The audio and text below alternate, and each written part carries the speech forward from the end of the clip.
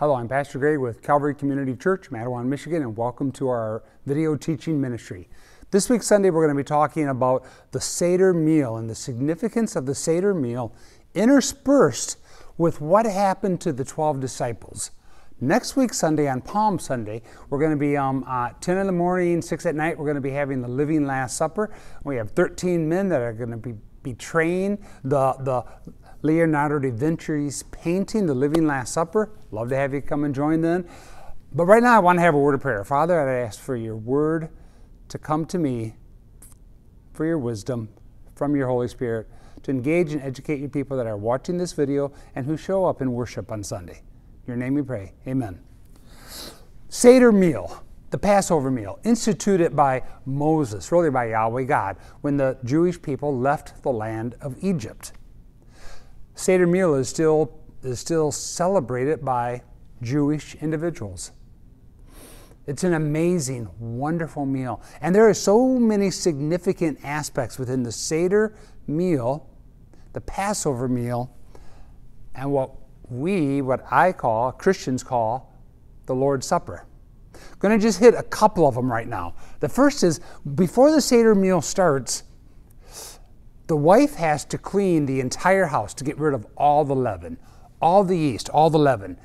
And then they call the rabbi in, and the rabbi will come in and declare the house clean. But they always leave a little bit of leaven so that the husband is able to take the leaven with a feather and put it into a cloth and take it, throw it out of the house, and say, now the house is clean. I love that aspect of the Seder Meal, because what does Jesus say about leaven? He says in Mark 8, verse 15, be careful, Jesus warned, watch out for the yeast, the leaven of the Pharisees, and for that of Herod.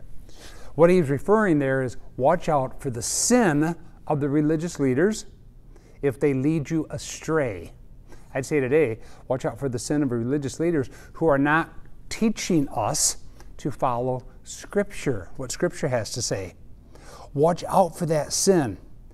Get rid, Paul says in 1 Corinthians 5, get rid of the old yeast that you may have a new batch without yeast. In other words, get rid of your sin in your life so that you can walk with Jesus Christ. That's the beginning part of the Seder Meal. I love that aspect.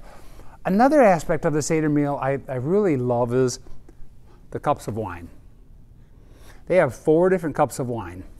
And it's after the meal that Jesus picks up the cup and he says, this blood is my blood, shed for the forgiveness of your sins.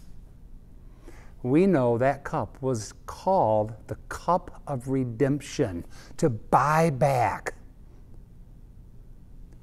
From Moses' day until Jesus Christ's day, the third cup, titled the cup of redemption, he takes it and said, this is my blood shed for the forgiveness of your sins. He redeems us. Christ buys us back. Christ pays for my sin, pays for your sin. And how does he do that? He does it on the cross.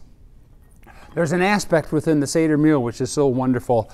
They have, and I'm going to really kill the names, I won't say, but it's a compartment that they put matzah bread in. And in the middle compartment, what they do is they take it and they end up breaking it, and they put part of it in that napkin, and they put the other part in this section, which becomes the dessert for later on. And then this is hidden. I love that aspect, that the middle section is broken and half of it is hidden. Does that remind you of anything? Does that remind you that Jesus Christ gave his life on the cross, and then he was buried for 3 days, and he resurrected?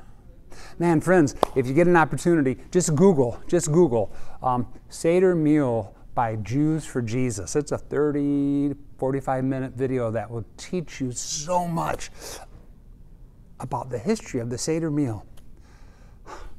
These are just 3 simple examples of how God, Yahweh God, instituted something with Moses, fulfilled in Jesus Christ, and that we today can still walk in. knowing that Christ gave his life for us. He was buried. He was crucified. He was buried. He was resurrected. Knowing that he is the one that redeems my life, redeems your life. Well, this week, Sunday morning, I'm going to talk about what happens to all of the 12 disciples. We're doing that before the play on Palm Sunday. Brothers and sisters in Christ, may the Lord bless you and keep you. May he lift up his face and grace upon you. Amen. Thank you for watching, and I encourage you to be in worship someplace this week Sunday, next week Sunday, Monday, Thursday, Good Friday, and Easter morn. Have a blessed day.